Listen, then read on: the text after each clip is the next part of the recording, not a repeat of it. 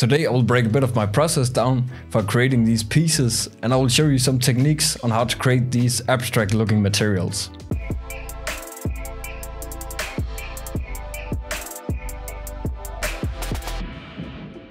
For some time now I felt like I needed to get a little bit back into just, playing around in cinema without having a bigger purpose or a huge project in mind.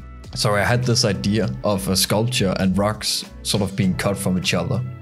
There's a couple of different steps to this, so some are more interesting than others, but let me just show you where I started so it doesn't seem like everything went smooth. It didn't. The first thing was really finding the assets I needed. I already had a model of this Greek sculpture. It can be downloaded for free on Scander's World. The rocks I had to search a bit for through Megascans until I found something I liked. Luckily, they updated the plugin, so you can actually import the assets in super easy. My first thought on how I could subtract an area in the rock with the sculpture and the other way around was to use the volume builder. The detail had to be very high, which meant that the first couple of hours playing around with this, there was a lot of waiting. And I mean a lot. I could clearly see that it was possible to achieve the desired effect, but the next problem came when I tried to add the material to the volume measure. Of course, after waiting for so long, another problem had to appear. Welcome to the world of 3D. So after looking around on the interwebs, I came to the conclusion, it can't be done. I suck and 3D probably isn't for me. But I punched the wall and got back to the computer and started thinking there must be another way. And then knew the solution must be everybody's favorite tool, the Boolean tool.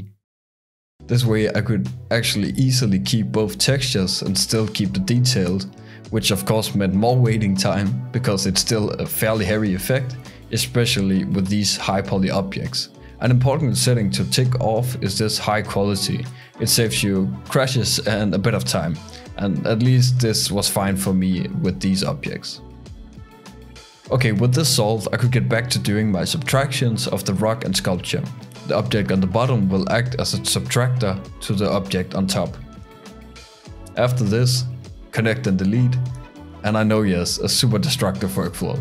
You really don't have to do this, but I didn't have the patience to wait anymore on things loading, and since I was happy with the result, it didn't really matter that much.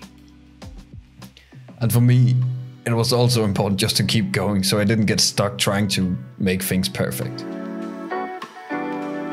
And now I really just repeated this process until I had 3 rocks with subtracted pieces. And that's really the process for this part. And as you can see, when you use the bool tool and add materials to the objects inside, after you connect and delete, it will make a selection tag for each material. Very convenient. Now to the interesting part, the material. Since my idea in the beginning was just the simple idea of a marble sculpture and rocks being cut from each other, using just those materials, as you can see, did not create the most interesting look. And part of this was also just to explore, so I kept playing more around with the material and tried out different things. I could barely remember what some of these nodes does, but let's build something similar in a separate scene, so you at least can get the basics of this effect. Okay, so I'm not really going to build every single material node of the material I used, since that's not really the important part. I just stripped this material down to the bare minimum. So my base material, which is the marble material, this will sort of be underneath it all. Let's first just add all of the ingredients. Max out noise, ramp, color correct, color invert, triplanar, and a new material.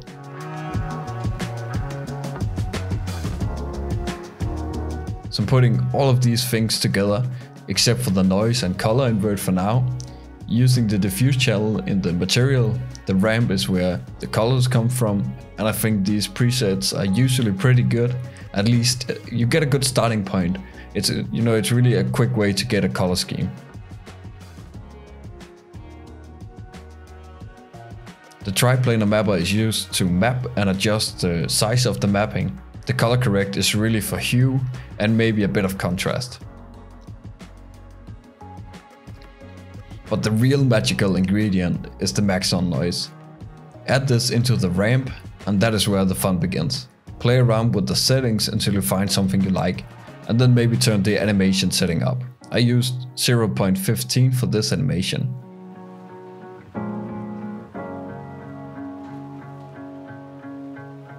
The color invert can be an extra thing to get completely different colors.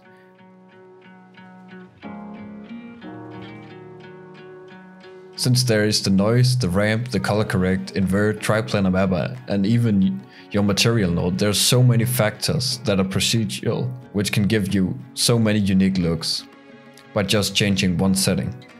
Endless variants, endless fun. I used the metal setting in the material to give some shininess to it. I also used the whole setup in a bump, which was connected to all of the material nodes to give the noise pattern some depth.